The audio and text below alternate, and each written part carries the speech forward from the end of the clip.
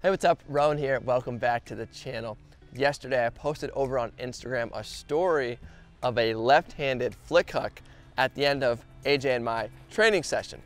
Now AJ likes to finish up his throwing sessions with left-handed throws, mainly to balance everything out, but that got me thinking, is lefty flicks here to stay? Are they going to be the future of Ultimate? And I'm just going to take you through a quick thought I have on the subject. The first thing I want to say is I think they're great to just work on, balancing out the body and also teaching yourself a little bit about how to throw. For example, yesterday, just with 10 of those flick hooks, my arm was hurting. And I was like, okay, this can't be right. I'm using too much arm. It's not fluid. Normally when you throw, you want to use that whole body just to take it easy on the throwing elbow. But my bicep was strained after 10 throws. So I know instantly my form needs work.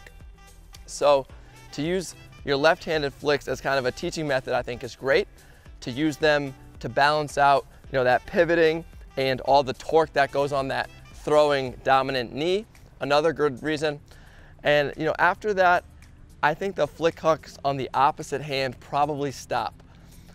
The one sport I look at as a similarity is basketball, and you see a lot of great players finishing around the rim with their left hand, little layups, dunks, many little floaters, but no NBA, WNBA, or serious college basketball player is shooting left-handed threes.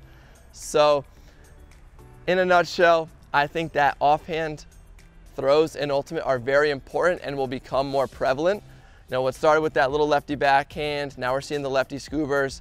I do think maybe some lefty flick blades come around, but the standstill 60-yard flick hook, I don't see it. I don't think it should be practiced too much unless you're just doing it for fun or, you hurt your dominant hand. Anyways, those are my quick thoughts on the offhand. Practice them, play with them, have fun with them. That's the most important part about throwing. Enjoy it.